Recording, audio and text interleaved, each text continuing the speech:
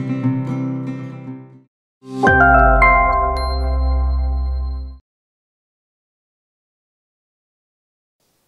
is equal to ignorance plus arrogance. Ignorance naka சில விஷயங்கள் புரியாது உங்களுக்கு. ஆனால் புரிஞ்ச மாதிரி நீங்கள் வந்து எனக்கு புரிஞ்சிருச்சு அப்படின்னு நினைப்பீங்க. ஆனால் உங்களுக்கு அதை பற்றி புரியல. ஸோ நீங்கள் ஒரு சில விஷயங்கள் புரிஞ்சிச்சு அப்படின்னு நினச்சிட்டு அந்த பாவனையில் நீங்கள் வாழ்கிறது ஈகோவில் வாழ்கிறீங்க அப்படின்னு அர்த்தம். அரகன்ஸ்னாக்கா திமிரு. ஓகே, ஒரு சில விஷயம் இப்போ நாரத முனினா சொல்லியிருக்காங்கனாக்கா, ஒரு விஷயத்தை பற்றி உனக்கு தெரியாததுனால அது இல்லைன்னு நீ சொல்லக்கூடாது. ஒரு விஷயம் உனக்கு புரியல, அது புரியலன்னா அது இல்லைன்னு நீ சொல்லக்கூடாது. அதை புரிஞ்சுக்கிறதுக்கு முயற்சி பண்ணணும். So mind leads to ignorance. எங்கே இக்னோரன்ஸ் இருக்கோ அங்கே அரகன்ஸும் இருக்கும். யாருன்னா சில பேர் ஈகோயிஸ்டிக்காக பிஹேவ் பண்ணாங்கனாக்கா, அங்கே வந்து யார் ஈகோயிஸ்டிக்காக இருந்தால் கூட அங்கே வந்து இக்னோரன்ஸ் அரகன்ஸ் ரெண்டுமே இருக்கும். அதில் என்ன இக்னோரன்ஸ் அப்படின்னாக்கா, அவன் நம்புறது தான் கரெக்ட் அப்படின்ற ஒரு இக்னோரண்ட்டில் இருப்பான். அவன் நம்பர் தான் கரெக்டுன்றப்போ அரகன்ஸும் வந்துடும், திமிரு வந்துடும். உன்னை விட நான் ஜாஸ்தி, என்னை விட நீ கம்மி அப்படின்ற கம்பேரிசன் வரப்போ அரகன்ஸ் வந்துடும். ஓகே, அந்த இக்னோரன்ஸ்லேருந்து வெளியே வரணும்னாக்கா you have to only the truth will liberate you from ego.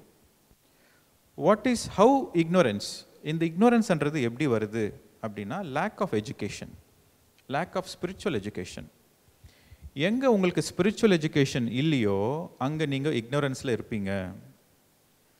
எப்போ நீங்கள் இக்னோரன்ஸில் இருக்கிறீங்களோ அப்போ உங்களுக்கு அரகன்ஸ் தானாக வரும். இதுதான் ஈகோ.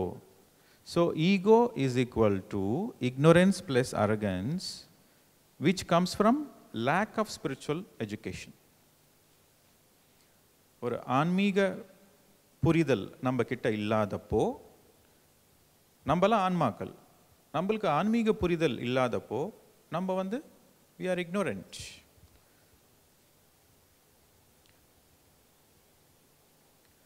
இன்னொரு டெஃபினேஷன் சொல்கிறேன். Mind and soul. The soul is in the space of contentment.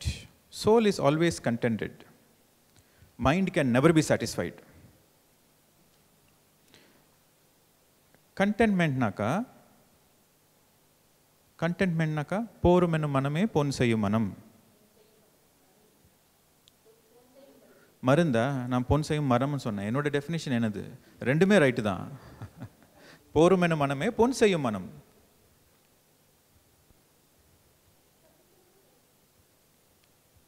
ஏன் நான் மற்றவங்க டெஃபினிஷன் ஃபாலோ பண்ணணும்? எனக்கு என்னன்னு தெரியும், நான் ஃபாலோ பண்ணுறேன். சில பேர் சொல்லுவாங்க, இந்த பாபா படத்தில் கத்தம் கத்தம்னு வரும், அது என்ன கத்தம் கத்தம் கத்தம் கத்தம் தானே அப்படின்வாங்க. ரெண்டும் ரைட்டு தான். கத்தம் கத்தம்னா past is past, கத்தம் கத்தம்னா past is finished. Both are right. Okay, so the very nature of the soul is to be contented with whatever it is. Contented but adventurous. The very nature of the mind is always lacking. It's never fulfilled. எவ்வளோ பணம் சம்பாரிச்சா நீங்கள் சந்தோஷமாக இருப்பீங்க? ஒரு example சொல்கிறேன். There is no end. There is no end for the person who is in the mind space.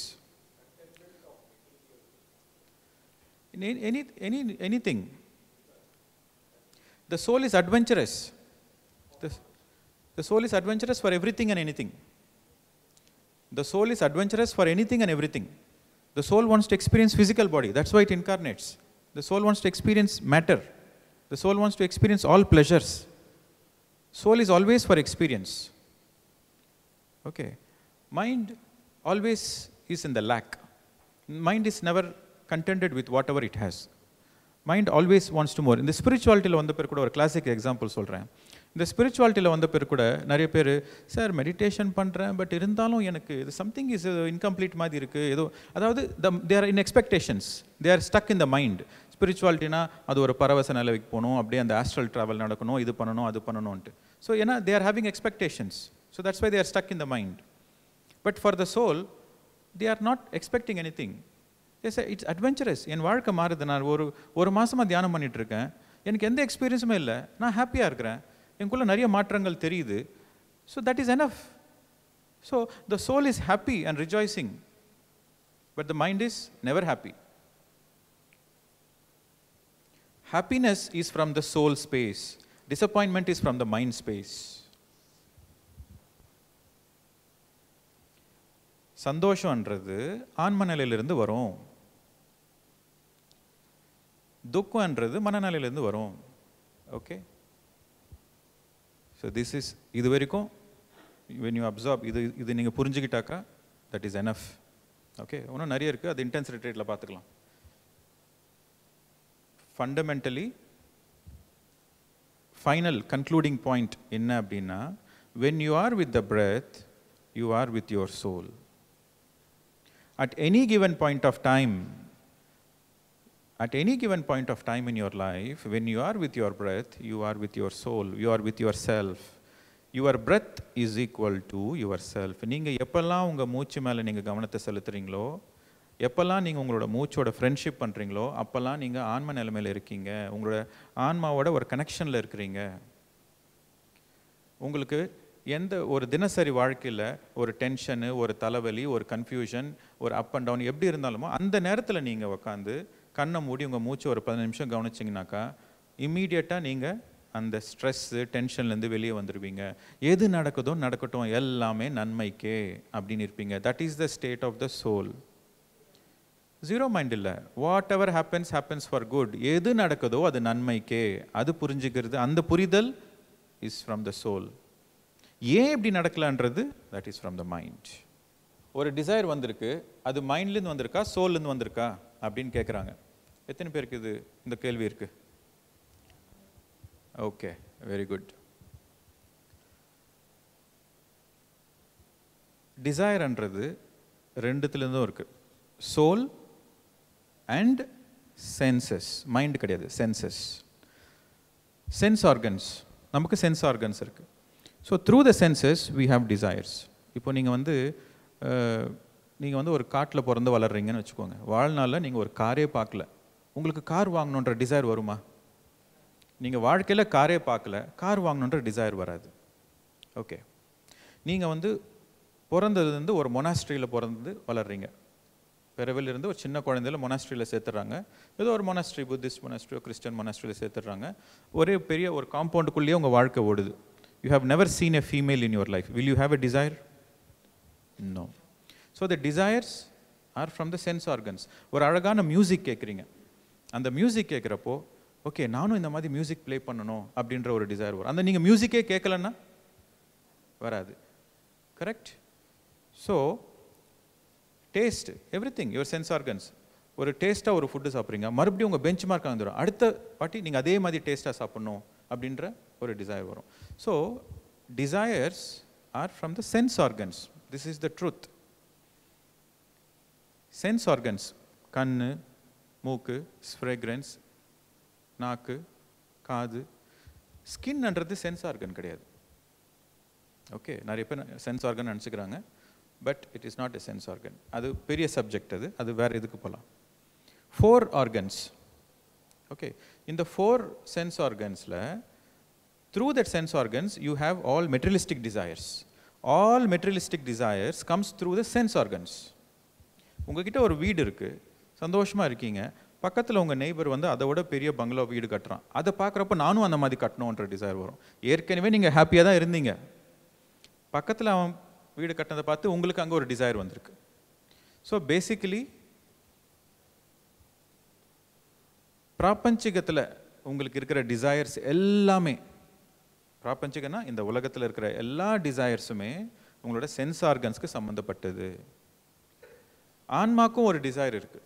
அது என்ன டிசைர்னாக்கா, நான் யாருன்னு தெரிஞ்சுக்கணும், செல்ஃப் ரியலைசேஷன். அந்த ரியலைசேஷன், அந்த டிசைர் மட்டும்தான் ஆன்மாது.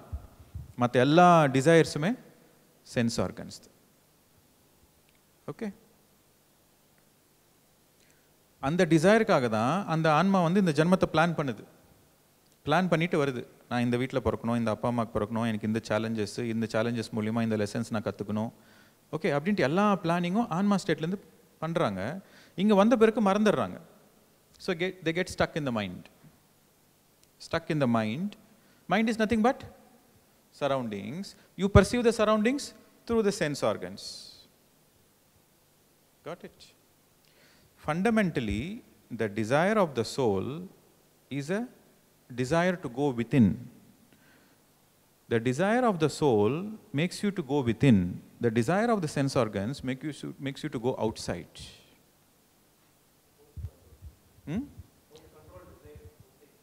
You should not control. You should never control desires. If you control desires, it will backfire. So spirituality la idu or misunderstanding irukku. Unga desires alla control panikano abindru. Neenga control panna enna avum? Pressure cooker la pressure neenga control pannirucha enna avum? Burst avum. Nature is always the best. You should flow with the nature. You should never control the desires, but you should understand the nature of the desire. Okay. For example, உங்களுக்கு வந்து ஒரு desire இருக்கு, நிறைய பணம் சம்பாதிக்கணும்ன்ற desire இருக்கு. When you understand the nature of the desire, okay, இந்த desire எங்கிருந்து வருது? ஆக்சுவலா எனக்கு பணம் சம்பாதிக்கணும்னு இல்லை, ஆனால் யாரையோ பார்த்து எனக்கு இந்த desire வந்துச்சு. எனக்கு இந்த desire இம்பார்ட்டண்ட்டா இல்லை என்னோட செல்ஃப் ரியலைசேஷன் இம்பார்ட்டண்ட்டா? இது ரெண்டுத்தில் எது இம்பார்ட்டண்ட்? Priority matters. எனக்கு self realisation இம்பார்ட்டண்ட்னா that doesn't matter to you. இது இன்னொரு ஜென்மத்தில் பார்த்துக்கலாம். இது இப்போ வேணும்னா okay, go with the desire. Go with earning money, go with the name and fame, go with opposite sex, go with anything. Take one more lifetime, be prepared. Now, you tell me what is your choice.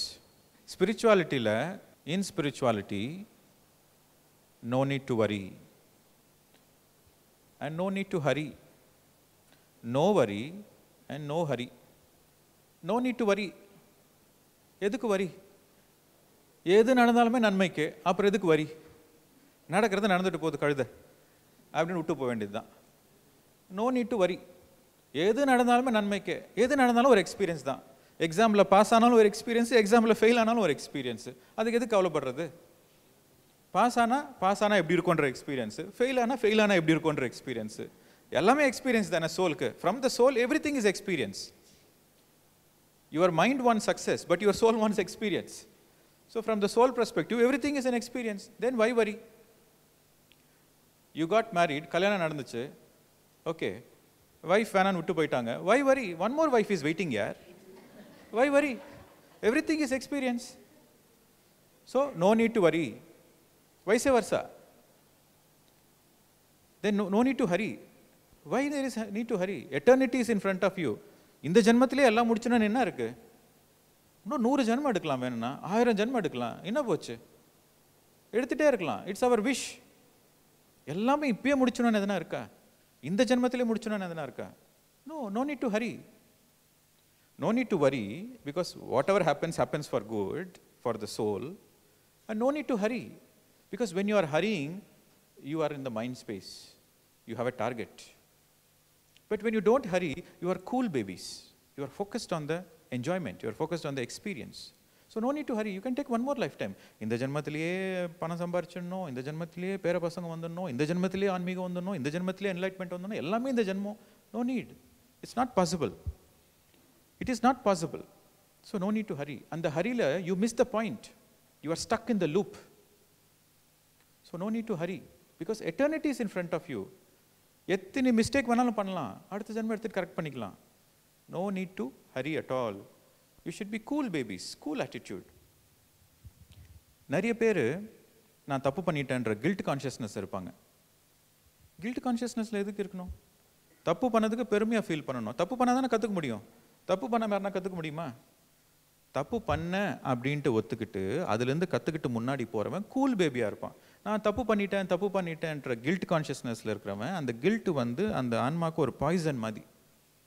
அதே நிலைமையில் மறுபடியும் ஜென்மங்க எடுத்துகிட்டு இருப்பான். He stuck in that state. முன்னாடி progress இருக்காது. So கில்ட்னாக்கா குற்ற உணர்ச்சி. அந்த குற்ற உணர்ச்சின்றது ஒரு பாய்சன் மாதிரி ஆன்மாக்கு. உங்கள் வாழ்நாளில் நீங்கள் எந்த நேரத்தில், எந்த க்ஷணத்தில், எந்த நொடியிலாவது உங்களுக்கு குற்ற உணர்ச்சி இருந்தாக்கா அந்த நேரத்தில் நீங்கள் வந்து உங்களோட ஆன்மாக்கு பாய்சன் கொடுத்துட்ருக்கீங்கன்னு நினச்சிக்கோங்க. அதுதான் உண்மை. At any point of time there should be no guilt. அந்த கில்ட் இல்லாமல் இருக்கணும்னா என்ன பண்ணணும் அப்படின்னாக்கா, தப்பு பண்ணதை பெருமையாக ஃபீல் பண்ணி நான் தப்பு பண்ணேன், பட் எல்லாரும் தான் தப்பு பண்ணுறாங்க, பட் பண்ண தப்பை மறுபடியும் பண்ண மாட்டேன், அந்த தப்பு பண்ணுறதுலேருந்து என்ன லெசன் கற்றுக்கிறேன், அந்த லெசன் கற்றுக்கிட்டு முன்னாடி போவேன் அப்போ உங்களுக்கு அந்த குற்ற உணர்ச்சி இருக்காது. When you learn from your mistakes, there is no guilt. When you don't learn from your mistakes, the guilt comes by default. So no need to hurry. For everything and anything, no need to hurry. But the most important point is, don't waste your time. இந்த உலகத்தில் நீங்கள் ஒரு பிறவை எடுத்திருக்கீங்க அப்படின்னாக்கா எத்தனை மூச்சு நீங்கள் எடுக்கிறீங்கன்ட்டு calculate பண்ணிட்டு தான் எடுத்திருக்கீங்க. எத்தனை நொடி நீங்கள் வாழ்கிறீங்க அப்படின்ற கால்குலேஷனில் ரிட்டன் டிக்கெட், கன்ஃபார்ம்டு ரிட்டன் டிக்கெட்டில் தான் நீங்கள் வந்திருக்கீங்க. ஸோ அப்போ எவ்வளோ ப்ரெஷியஸ் அந்த டைம். ஸோ டைமை வேஸ்ட் பண்ணாமல் என்ன வேணாலும் பண்ணிக்கோங்க. No need to worry, no need to Hari, but don't waste the time. ஒவ்வொரு நிமிஷமும் எதனாச்சும் ஒன்று யூஸ்ஃபுல்லாக பண்ணினே இருக்கணும். Okay, you cannot waste time. In spirituality, wasting time is not allowed. டைமை வேஸ்ட் பண்ணாமல் நீங்கள் எது பண்ணாலுமே you are progressing in life. 2 choice இருக்குது. பகவத்கீதையோட சாராம்சமே இதுதான். பகவத்கீதையில் கிருஷ்ணர் சொல்வார், உனக்கு 2 சாய்ஸ் இருக்குது. ஒன்று யுத்தம் பண்ணு, இல்லைன்னா காண்டிவம் போட்டுட்டு வீட்டில் உட்காந்துக்கோ. 2 சாய்ஸ் இருக்குது. இந்த 2 சாய்ஸில் நீ என்ன பண்ண போகிற? நம்ம எல்லாருக்குமே ஒவ்வொரு க்ஷணத்துலையுமே ஒரு சாய்ஸ் இருக்கா? ஒன்று ஏதாச்சும் ஒன்று செய்யலாம், இல்லை வீட்டில் பெட்ஷீட் போட்டு படுத்துவங்களாம். வெளியில் போனால் ஆக்சிடென்ட் நடக்கலாம், வெளியில் போனால் யார் கடங்காரன் கேட்பான், இல்லை வேறு ஏதாச்சும் பதில் சொல்லணும், இல்லை ஏதாச்சும் நம்மளுக்கு ஒரு காயம் நடக்கலாம். வெளியில் போனால் எனி பாசிபிலிட்டி இருக்குமா? அதுக்கு வெளியில் போகாமல் வீட்டிலே படுத்து தூங்க முடியும். Don't waste time. ஸோ பகவத்கீதையில் சொன்னது என்னன்னாக்கா, when you have a choice, always go for action. யுத்தத்துக்கு போ, ஆக்ஷன் பண்ணு. கர்மத்துக்கும் அகர்மத்துக்கும் சாய்ஸ் இருக்கிறப்போ always go for karmas, always go for action. அது அந்த ஸ்பிரிச்சுவல் ஆங்கிளில் புரிஞ்சுக்கணும். Krishna is not for violence, Krishna is for action. செய், நீ செய்ய வேண்டிய தர்மத்தை நீ செய். தர்மம்னா என்ன? Duty. You have to two your duty at any given point of time. When you are doing your duty, you are not wasting your time. If you don't do your duty, you are wasting your time. Okay? So what is the first point? No worry. Second, no hurry. Third, don't waste time. Don't waste time naka inna artham naka, at any given point of time, focus on your dharma, focus on your duty. Dharmo rakshati rakshitaha.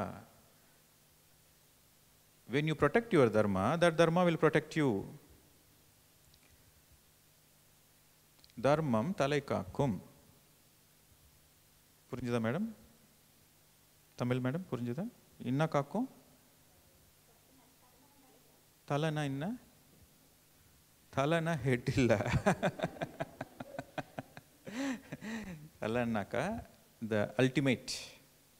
Okay, your life is taken care. உங்கள் வாழ்க்கை தலை காக்கும்னாக்கா, இப்போது நம்மளுக்கு எல்லாருக்குமே ஒரு safety, ஒரு protection வேணுமா? என் வாழ்க்கையில் நான் சேஃபாக இருக்கணும், நான் ப்ரொடெக்டடாக இருக்கணும் அப்படின்னா என்ன? என் தலை உலரக்கூடாது, நான் ஹாப்பியாக சந்தோஷமாக இருக்கணும். ஸோ நீ செய்ய வேண்டிய தர்மத்தை நீ செஞ்சினா அந்த தர்மம் உன்னை காப்பாற்றும். தலை காக்கும்னா தலையை காப்பாற்றோன்ட்டு இல்லை, வாழ்க்கையை காப்பாற்றோன்னு அர்த்தம்.